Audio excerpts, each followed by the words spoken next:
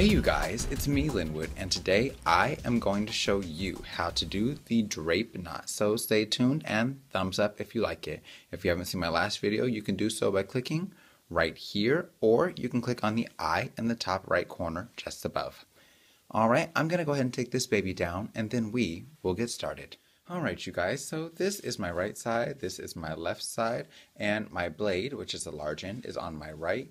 My tail, which is a small end, is on my left, and the image should have been flipped for your viewing pleasure. I forgot to flip it last week, so for everyone who watched and brought it to my attention, thank you guys so much for not only being avid watchers, but also for giving me a heads up on how I can improve and the different things that I missed. I greatly appreciate it.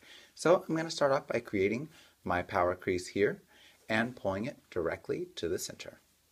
And from here I'm going to go ahead and pull the tail end of the tie right on over that middle portion.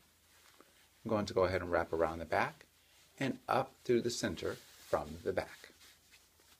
And now I'm going to bring that tail back down over to my left side, wrapping around the back like so.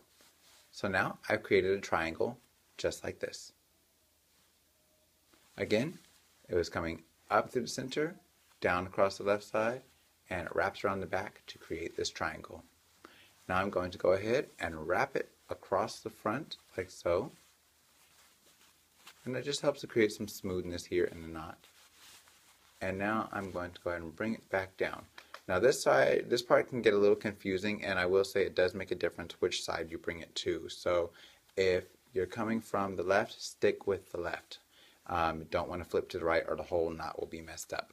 So you're going to take it, create that L shape that we've been doing lately, and then wrap around the back. And once I get over here, I'm going to wrap across, create my L shape going up, and wrap again, like so. Now it just went up, down through the center.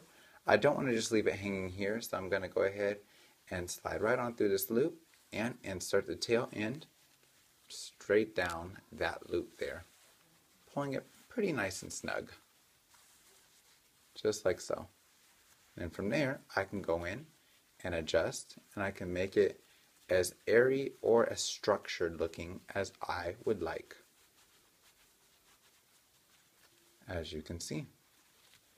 So from here I'm just going to go ahead and pull my collar down, and there you have it. It's pretty simple, but I love the visual impact of it. It gives you a feel like the Saturn knot, which if you haven't seen my Saturn knot, be sure to click on the eye up here. But it gives you that feel, but it also gives you something extra. And as one of my subscribers, Mark, stated, it looks like drapes, how it falls off to the side. And so that's actually where it got its name from. So thank you so much for suggesting the name.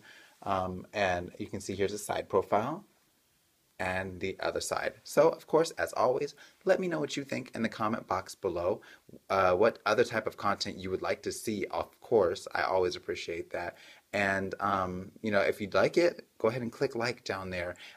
If you love these videos, subscribe so you can get my regular updates of them, and know that I appreciate you watching these on a regular basis. You mean the world to me. Thank you so much, and God bless. And of course, until next time, you're fancy now. Bye-bye.